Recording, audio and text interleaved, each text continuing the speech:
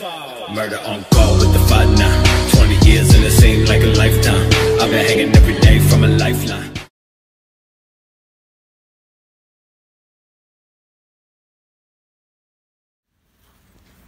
So I'd say probably last time everybody seen the truck was put together, but we decided to tear it down, tear it apart and everything because I had went and bought a parts truck.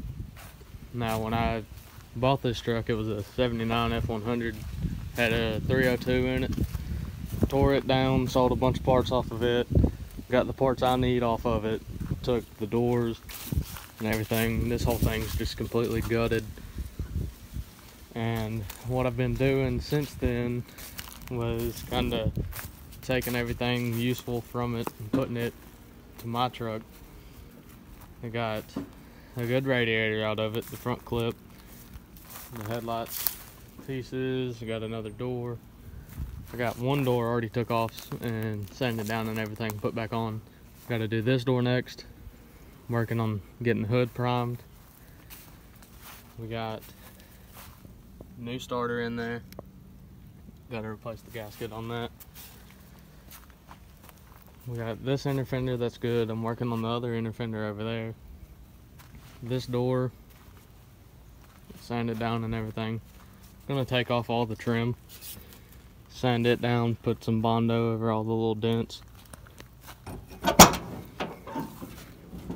We got to put the interior piece back on.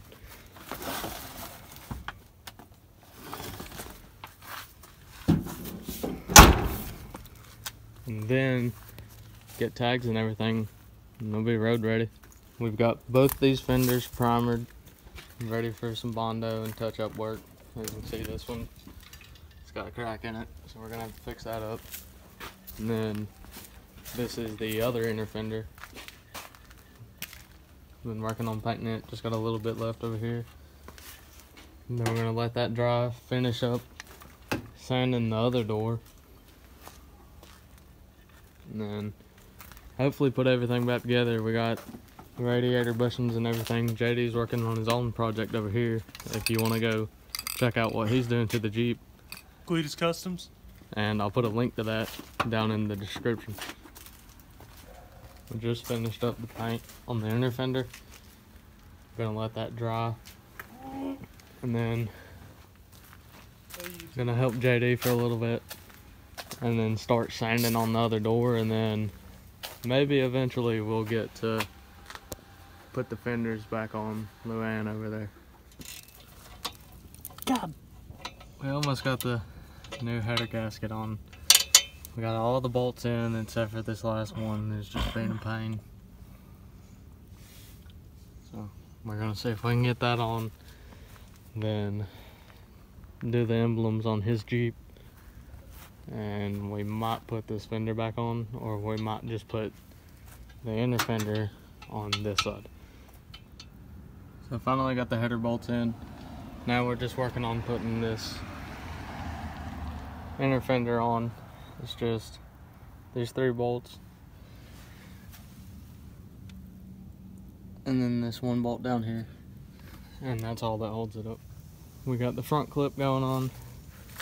Right here, the inner fender slides up underneath. I don't know if you can see the gap or not. It slides into there on each side. And then it has this hole in the bottom. And you put these rubber bushings through it. Once you do that, you just tighten them down and your front clip's on there. We got the bolts down through there. And it comes out to here. Got it on both sides, but I'm just going to be a stopping point for today because the sun's going down. One thing I want to point out, there's a brand new water pump master cylinder already rusted. It's ridiculous.